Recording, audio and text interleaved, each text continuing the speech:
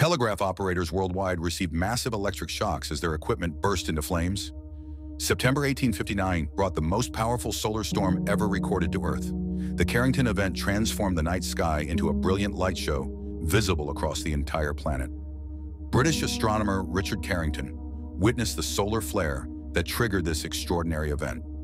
He observed massive eruptions on the sun's surface, unaware of the chaos about to unfold. Within hours, the solar particles reached Earth's atmosphere. Telegraph systems across Europe and North America experienced complete failure. Operators disconnected their power sources, yet the machines continued functioning on auroral currents alone. Papers caught fire from the electrical surges. Messages were sent using only the energy from the storm itself.